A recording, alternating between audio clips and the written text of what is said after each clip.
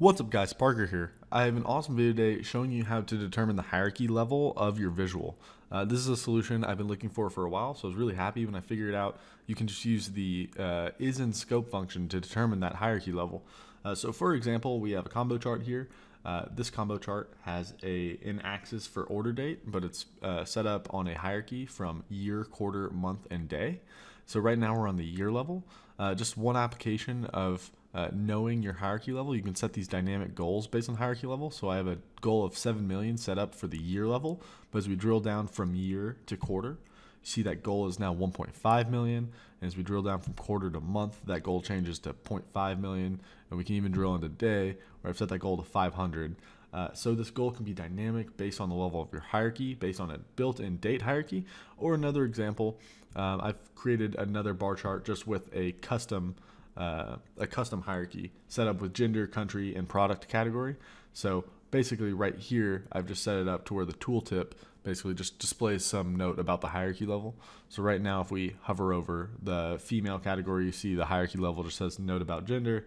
Or as we drill down into the female category, into the countries, we just change that hierarchy level note to note about country, and finally drill into country and see a note about product category. So it's actually pretty dynamic here. It allows us to determine which level we're at. You can display a message to the user if you want, or you can just kind of show some dynamic values. So I'm going to show you how to set this up. It's super easy to do. So let's go back to the date, and we're going to go ahead and get rid of this hierarchy level date. So what we want to do is we want to create a new measure. Wherever you want to create that, right click, new measure. And I'm going to call this measure hierarchy level date for the purpose of this demo. And what we're going to want to do is we're going to want to use the switch function. And I've used this a few times in my videos, so you want to set it to true. So it's going to evaluate for true. So right now we want to use the ISINSCOPE function. And before we actually use that, I want to show you what this looks like. So the ISINSCOPE function basically looks like this in the documentation. It returns true when the specified column is the level in a hierarchy of levels.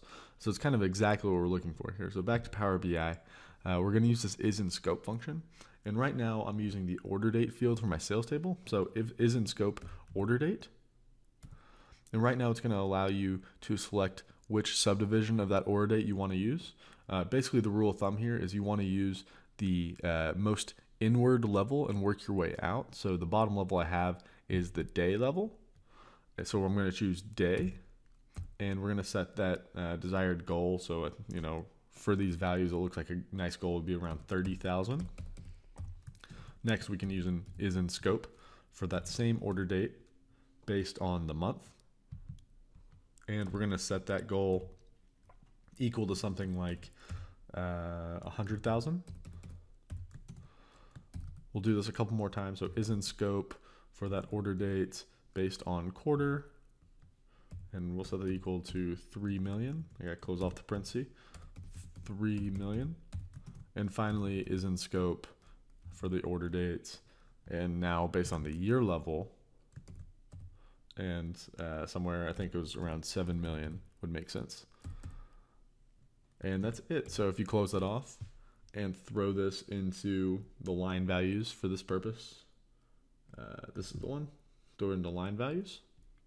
You see now we're on the date level, or the day level. So we have that goal of 30,000, but we can drill up now and see the difference as we drill up into the month level. We see that goal of 100,000, which is way too low, but we can drill up higher into quarters and see that goal of 3 million, and finally drill up into the year level and see that dynamic goal. So that's really cool. You're allowed to do that with the built-in date hierarchy. Finally, let's do that with the custom hierarchy. So we're going to build this one from scratch.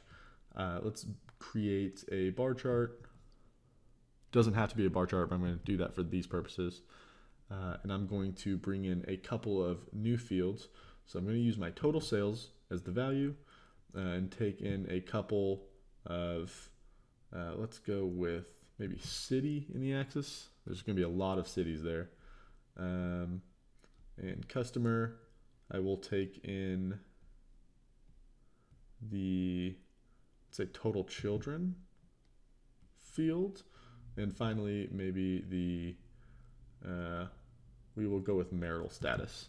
So now we have city, total children, and marital status. So as we drill down from city, then we have total children, and then finally we have the marital status, married or single. So we're going to create a final measure here, and I'm going to call this hierarchy, if I spelled it right, hierarchy level custom hierarchy. And we're going to set this equal to the same function. So we're going to use the switch function, set equal to true. But we're going to use the ISINSCOPE function of our bottom level, so marital status. So ISINSCOPE marital status. And we just want this to say anything to our users. So basically we're going to say this is a message about marital status.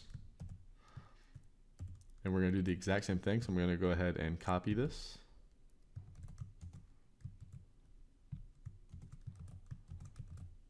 So for our 3 levels, we're starting with the inside level, which is marital status. Then we go to total children.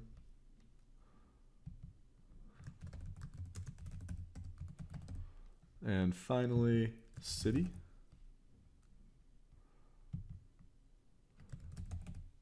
Oh, and that comes from the geography table.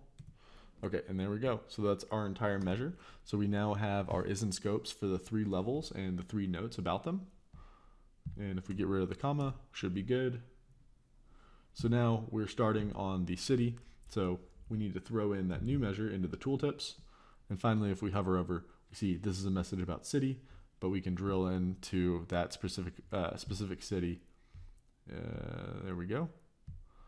And now we're on the total number of children level. We see this is a message about total children. And finally, we can drill into marital status and see this is a message about marital status. So one note of why you want to use ISINSCOPE, it's because it's perfect for this kind of analysis because it just looks at the hierarchy level. You could use isFiltered to do a very similar thing, but isFilter wouldn't be perfect because if you have slicers on the side and you're slicing based on, let's say you're on the city level, but you have a slicer for total number of children here on the left, that would actually filter this. So a total number of children would be filtered at that point. So it's not in scope ever on this view, but it could be filtered if there were a slicer. So I want to make that distinction in case you thought that might be a good idea. I was doing that originally, but turns out ISINSCOPE handles this situation much better. So I hope you like this video. Let me know what you think in the comments. Subscribe to the channel, and I will see you in the next video.